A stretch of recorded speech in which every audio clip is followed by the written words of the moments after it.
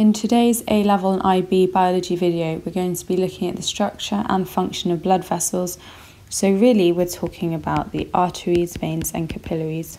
So let's start by summarising what they do and how they work. Well, arteries carry blood at high pressure, and remember they carry blood away from the heart to tissues of the body.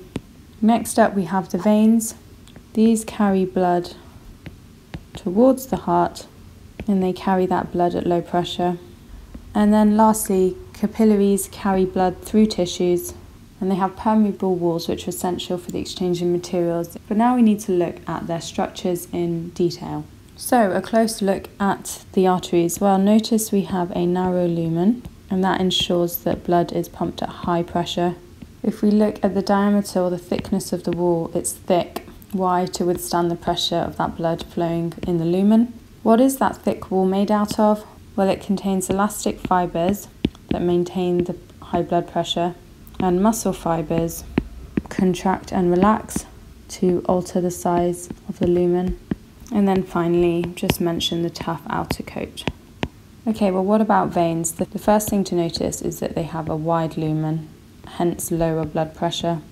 Remember that they also have valves. So if we look at it from a side view, imagine the blood passing through in this direction, while those valves will snap back and prevent it flowing backwards. They don't really have a thick, tough outer coat because there's no real danger of the vessel bursting. They have a thin layer of both muscle and elastic fibres.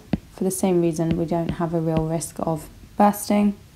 So what are we going to point out about the capillaries? Well, remember that they are found within all tissues and they are where exchange of materials occurs. So notice first of all that the wall is only 1 cell thick, and this provides a short diffusion distance.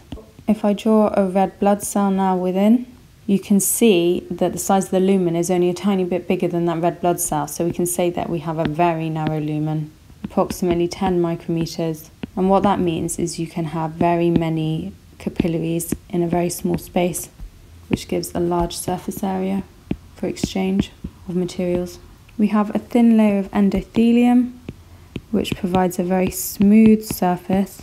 And then lastly, notice these gaps. These are pores, which allow some of the blood plasma to leak. This forms tissue fluid. And notice that the white blood cells, the phagocytes, can also escape here in order to reach the site of infection.